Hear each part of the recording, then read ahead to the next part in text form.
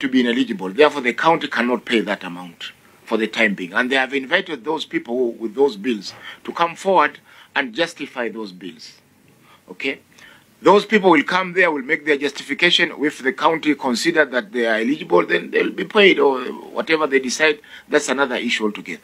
But for me, my understanding is that this administration of Honorable Simba Arati have been able to save the Kisii people a sum of about 1.4 billion of the pending bills that are said to have been left over by the previous administration.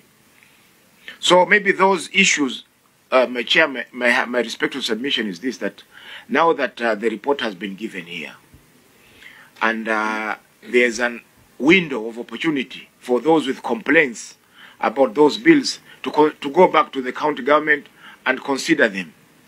If maybe there are issues that will arise where the county government has refused to pay, or there is no progress on that, then whoever is concerned can raise an issue with the Senate for them to be able to address the issues that will have come out of that renewal.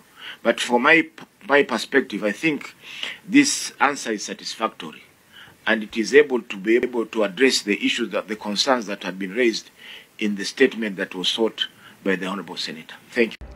Na salimu nyote, kwa majina ni Florence Gishuke, Managing Director, Engineers Land and Properties Limited.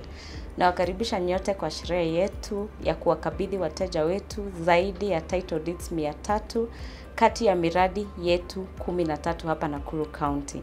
Nasihi waliowekeza nasi tuungane pamoja tarehe 16 Disemba mwaka huu pale Nakuru Athletic Club ama NAC Nakuru Town.